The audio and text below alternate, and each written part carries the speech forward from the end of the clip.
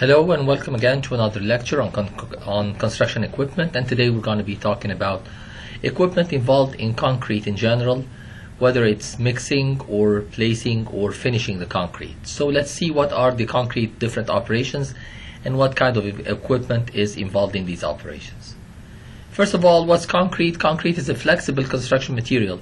We call it flexible because, again, in its initial form, before gaining its strength, before setting, it's sort of a fluid mixture that can fill any form it's placed in. It's used to build structural components in many shapes or strong pavements to withstand surface abrasion. It's produced by mixing Portland cement with water, aggregates, and sometimes admixtures to improve properties such as workability, strength, weight, and resistance to elements including freezing and thawing, and including attacks by sulfates or chlorides or any other chemicals that might affect the concrete. The different concrete operations include the process of manufacturing, placing concrete, whether plain or reinforced. Of course, the difference is adding the rebar. And it consists of the following operations: batching, which is basically calibrating and weighing the different components of the mixture; mixing, transporting after that concrete has been mixed, transporting it to the construction site; placing, which is putting the concrete or removing the concrete from the transportation means to its final place; consolidating or vibrating to remove any air pockets in the concrete which are going to reduce its strength; finishing the surface of concrete; and finally curing. And curing is primarily to distinguish the difference between curing and setting. Some people confuse the two issues. The reaction, the chemical reaction that results in concrete gaining its strength, is called an exothermal reaction. Exothermal means it emits heat. So when it emits heat, it sort of evaporates the water that's included in the concrete itself. That's why that water is going to be evaporating through very fine channels called capillary channels that, if not treated properly, are going to result in hair cracks on the surface of concrete, which would weaken the concrete and later on would allow moisture and water or other chemicals to penetrate through the concrete and attack the rebar, which is going to cause it to rust and corrode and separate from the concrete itself. So in order to avoid all of that, we are going to replenish that water inside the concrete by keeping the concrete moist for about 3 to 5 days after it has been placed. This can be very simply done by just wetting the concrete with a water hose or covering the concrete with a wet surface like wet burlap, for example, or even applying certain chemicals to seal the concrete and prevent that water from evaporating. This is the process of curing. Batching is the process of proportioning the ingredients of the concrete mix. Most specifications require a batching accuracy between 1 and 3%. And this is going to be included in the specifications of the concrete that's going to tell you about the concrete mix and the trial mix that's going to be subject to testing to make sure that it produces the final stresses or resistance that the concrete should withstand before it breaks. Concrete, especially in large volumes, is usually batched in a central batch plant. We're going to see a sample of these batch plants. Some central batch plants mix the concrete, while others only batch, measure, and calibrate the ingredients. The product can be either a dry mix without adding water, just including the sand, cement, and gravel, and any other additives, dry additives, or it could be a wet mix by adding water and any other fluid additives or admixtures as well.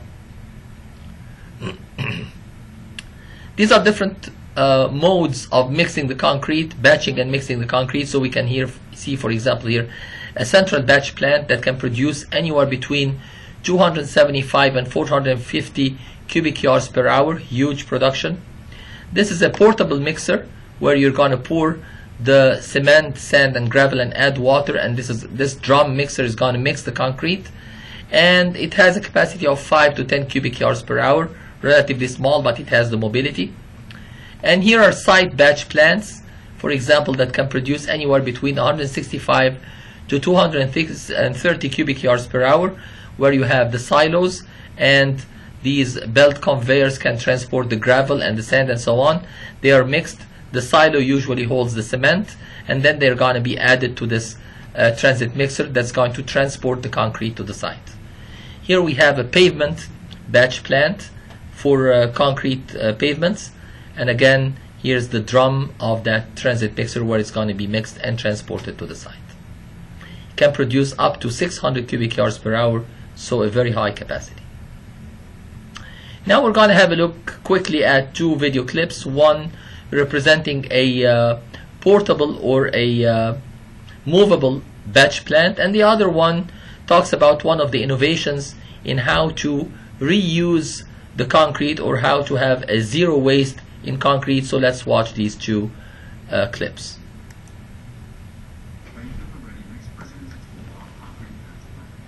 Our system is being used to build a 1 million square foot shopping mall, an airport parking lot, and a 200 turbine wind farm at Wash Creek. The plant has a footprint approximately the size of an 18-wheeler. Self-erecting and pouring within a day, we bring our professional staff, including an experienced batcher, to the customer's job site.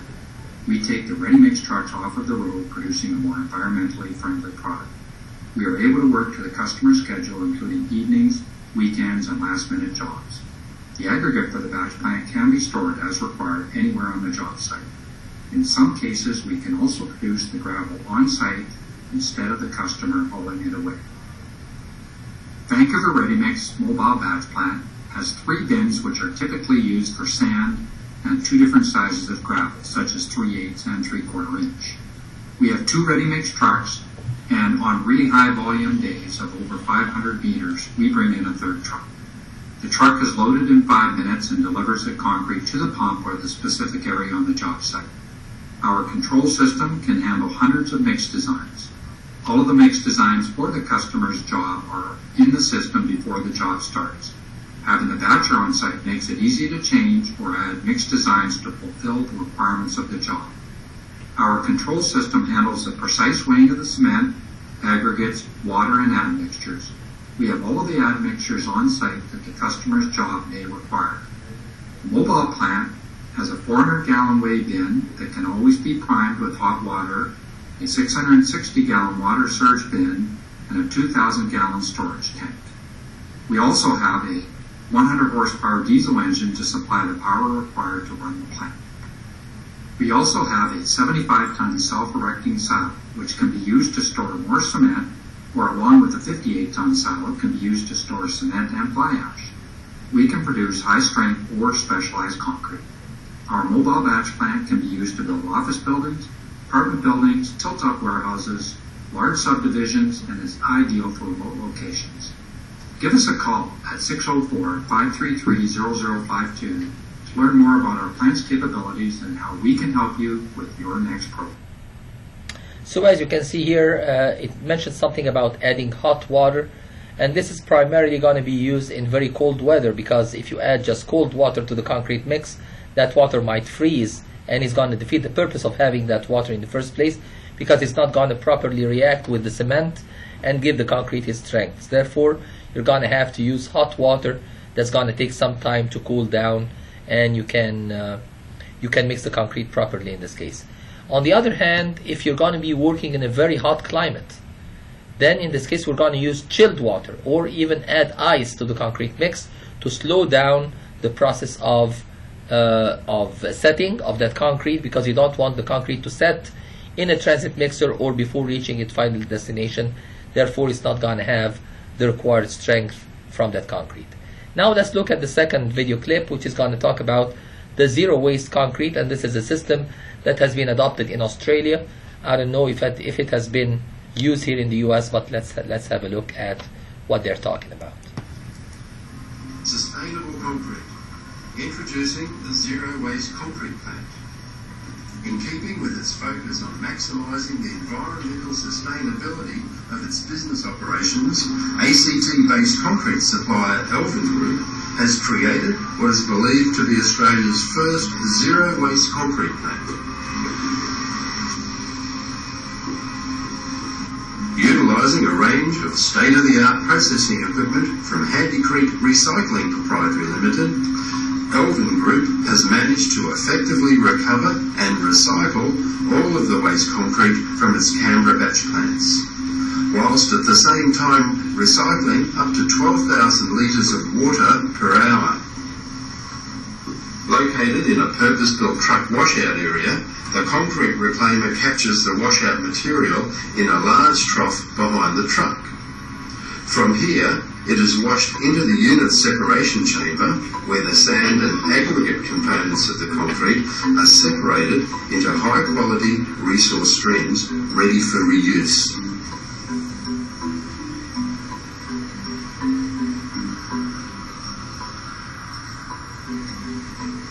The new zero waste system incorporates two major components, a concrete reclaimer and an automated water treatment system. These two components work together in tandem to reclaim the valuable solid resources from the waste material and treat the runoff water for reuse. The cement binder material, which remains suspended in the process water, is sent to the water treatment segment of the zero waste system. Here, the process water, together with runoff water from the truck washing and batching area, is sent to a primary agitator where a flocculant is added to aid with the separation process.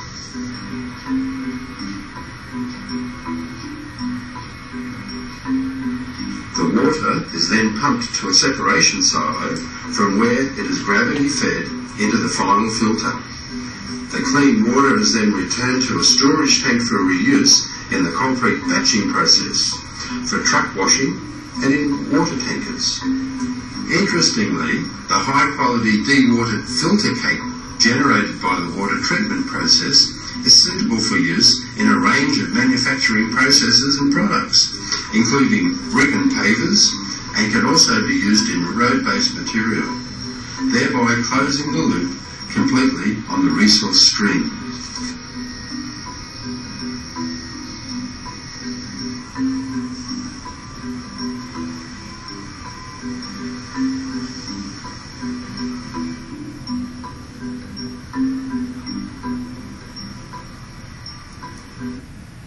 So as you can see, they have used every part of the concrete, sort of recycling the concrete and having zero waste while the concrete is still fresh, because once the concrete has been consolidated, when it's gained its strength, especially when you're demolishing a building or something like that, well, it's very hard to recycle that concrete except for using it as sort of gravel for highway construction or something like that.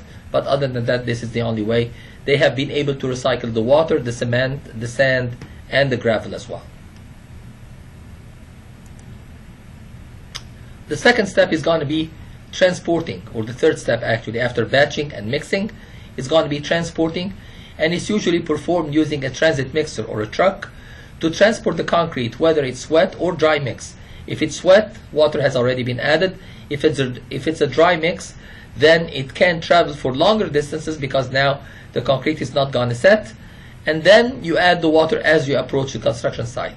So they're used to transport the concrete from batch plant to the construction site. If travel time exceeds 30 minutes, if you have a remote site, then usually we're going to use the dry mix with water added as the truck approaches the construction site, and it's going to have to mix it for a certain number of revolutions to allow for the concrete ingredients to mix together. Otherwise, the wet mix will be loaded in the drum, and the drum rotates to keep mixing the concrete and preventing segregation. Segregation is the separation of the heavier particles from the smaller ones, basically the separation of the gravel from sand that creates inconsistent concrete, which is a major weakness in the concrete. The drum capacity for the transit mixers is anywhere between 6 to 15 cubic yards. The trucks have an inclined axis, revolving drum assemblies used for the concrete mixing. It may discharge concrete from front or rear end. We're going to see a couple of pictures on that. Rotating speed is about 2 to 6 revolutions per minute, which is relatively slow. And mixing speed is 6 to 18 revolutions per minute. Maximum stay of concrete in the drum is 1.5 hours or 300 revolutions. Beyond 300 revolutions is going to create some segregation, and beyond 1.5 hours, concrete might consolidate inside the drum, rendering it totally unusable. In this case, you would lose the truck itself, or you would lose the drum itself, and you have to do a major operation to chip or break the concrete from inside the drum. Here we have, for example, a transit mixer. As you can see, the drum is tilted a little bit, and here's the water tank that can be adding water as the truck approaches the site. This one is a transit mixer without water tank, so usually it's going to be used for shorter distances where you load it with the wet mix already. And here you can see we have a chute at the end of the drum that's going to be used to discharge the concrete, used in this case for pavement. And here's another example of that drum discharging the concrete in a loader that can carry it to another distance. To place the concrete, now that we have transported it to the site, one of the media for placing the concrete includes concrete buckets attached to a tower crane. So the concrete buckets can be used in conjunction with tower cranes or helicopters to place concrete. In some cases, for example, well, these are extreme cases.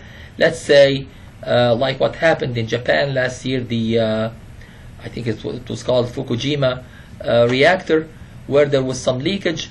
Now this reactor has to be encased in concrete. Of course, you cannot approach that reactor, so you cannot use cranes.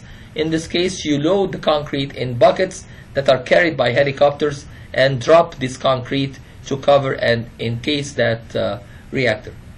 Capacities for the buckets range from 0.5 to 4 cubic yards for general purposes, and up to 12 cubic yards for special construction, usually used for heavy civil construction like dams or massive concretes for harbors and ports and so on. The bucket is filled through the chute of the transit mixer or directly from a batch plant and lifted to the required level for placing concrete.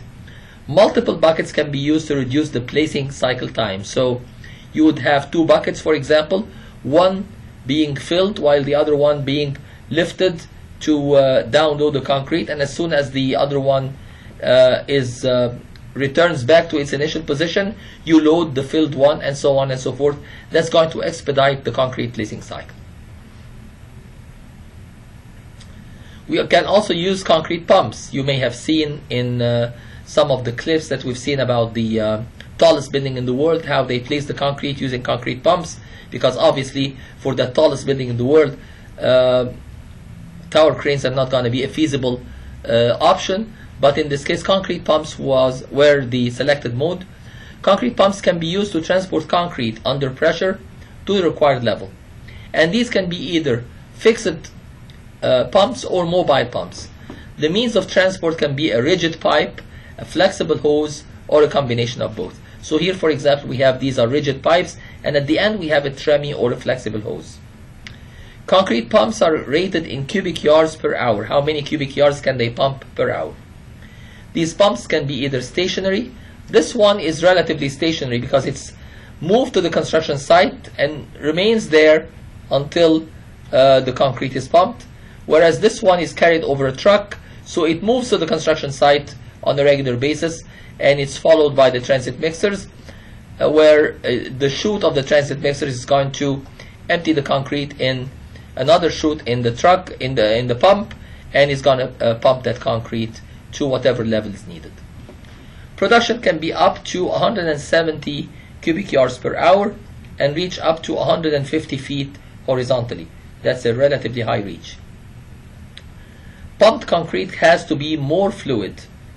The water cement content or through water cement content or plasticizers to make it easy to overcome the friction within the pipes and move smoothly and be pumped. And it's more fluid than regular concrete for smooth pumping and reducing segregation as well.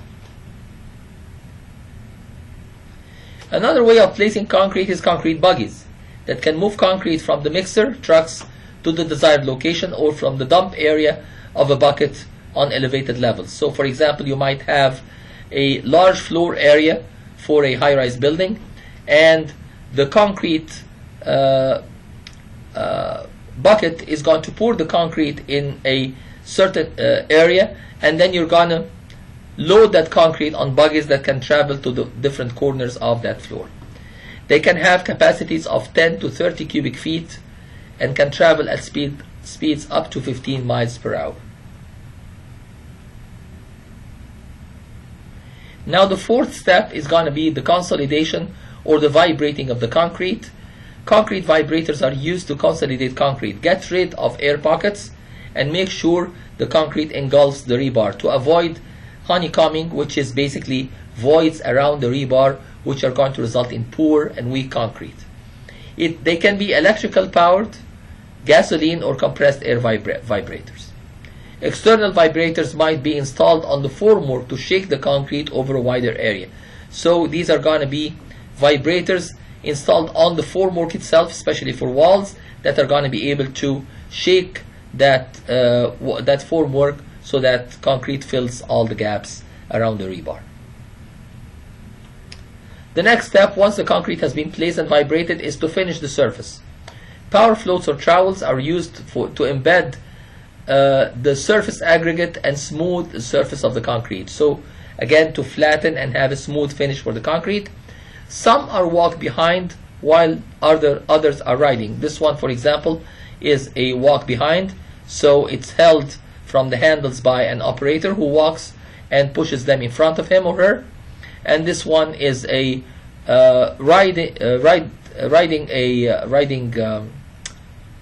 finishing concrete finisher. It's called the helicopter because it has blades like those of a helicopter, and again, using the different controls, you can adjust the thickness and the height of the finish and so on. Now we're going to have another look at another video clip showing troweling of that concrete and finishing it for a concrete paving job. So let's have a look at that.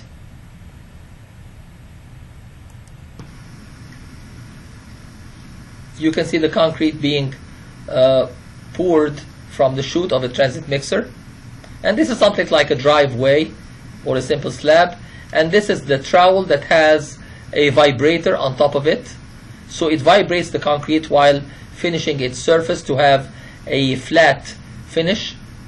And you can see the labor behind that trowel trying to... This concrete screed is going to be used to level the concrete while compacting it at the same time and vibrating it.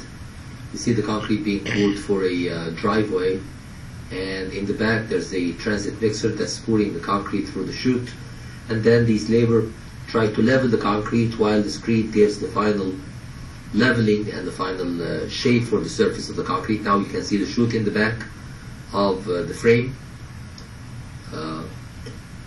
Additional patching might be needed later on, so for example in this part here you can see that this was not done properly, so later on they can come back and patch it.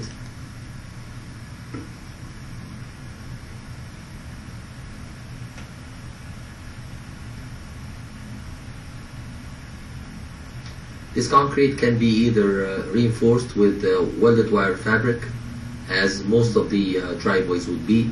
So here at the bottom you're going to find the welded wire fabric or welded wire mesh.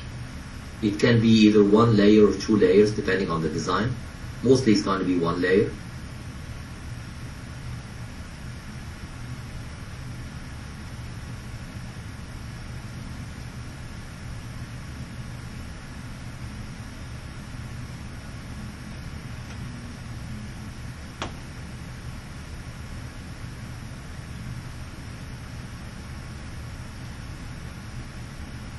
Now you can see that at the edge, the concrete is going to be slightly lower than in the middle, but this can be controlled by the speed of the motion of the screed, just to make sure that the concrete is level.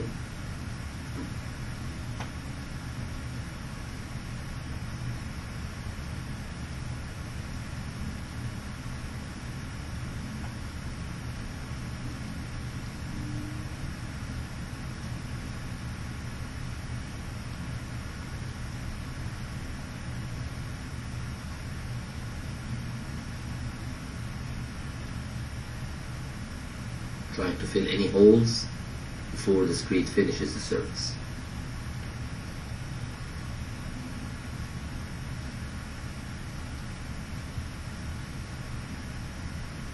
You can see it can relatively be done at a relatively high speed, so it didn't take too long.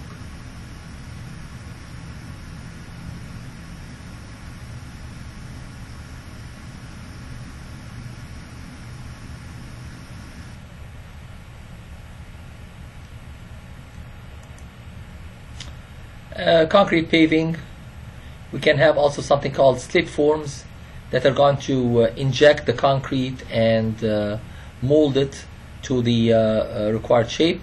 So slip form pavers are used to distribute the concrete across the surface to be paved, and then to vibrate, screed, and finish the concrete. So it's a one-stop shop. It's very similar to the asphalt pavers as well, but instead of using asphalt, we're going to use concrete in this case. And here you can see it can be done for a very narrow width or for much wider areas. This is going to be the screed that's going to finish that concrete. They can place concrete pavements up to 18 inches thick, 25 feet wide at a speed of up to 18 feet per minute, relatively fast. Now, how are we going to measure the production of a concrete operation?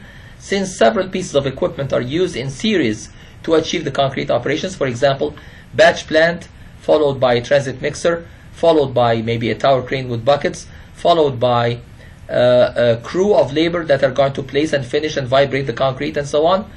Optimization can be achieved to produce the least cost or the shortest time, depending on the amount of resources that you have.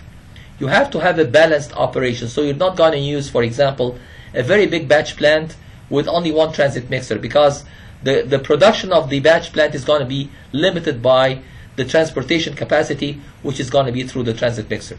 And if you have a large fleet of transit mixers, you're not going to use only one bucket with a tower crane, because again, you're going to have a long queue of these transit mixers, which again defeats the purpose and reduces the production rate. The rate at which concrete is delivered may control the duration of the operation, whereas in other cases the rate of placing and finishing might be the critical factor. So the number of labor and crews that are going to be available for placing and finishing might be the controlling factor in that operation. The productivity of a concrete pump can be estimated from the manufacturer's data sheets. The productivity of a crane, which is going to tell you basically how many cubic yards you can produce per hour. The productivity of a crane and bucket operation can be estimated from bucket volume times operational efficiency divided by cycle time, which is the same equation that we've used for every other equipment, which is volume per cycle divided by cycle time, or multiplied by number of cycles per hour, which is basically 1 hour divided by the cycle time. The productivity of concrete buggies can be estimated as, again, buggy volume times operational efficiency divided by cycle time, and the cycle time in this case is going to include loading time, travel time, dump time, and return to be loaded one more time. Let's look at a very simple example on concrete operations. We have a concrete slab with dimensions of 90 by 120 feet, and the thickness is 10 inches. It's to be constructed. The available equipment include a 16 cubic foot buggy or a 2 cubic yard bucket. The load and dump time for the buggy is 1.7 minutes, and the average travel speed is 1.5 miles per hour when loaded, and 2.5 miles per hour when empty for the return trip. The average travel distance is 250 feet. The cycle time for a hydraulic crane to load, lift, empty, and return the bucket is 8 minutes. Operational efficiency for both operations is 50 minutes per hour. What's the estimated productivity for the buggy, and what's the estimated productivity of the bucket?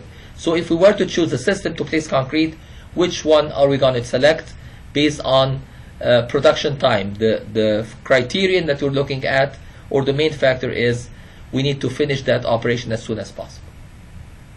So for the buggy, the cycle time is going to be 1.7 minutes, which is basically the load and dump time, which is fixed time, plus the travel time, 250 divided by 1.5 miles per hour, and then we have the factor to convert from feet to miles per hour, plus 250 divided by 2.5 miles per hour, that's the return trip.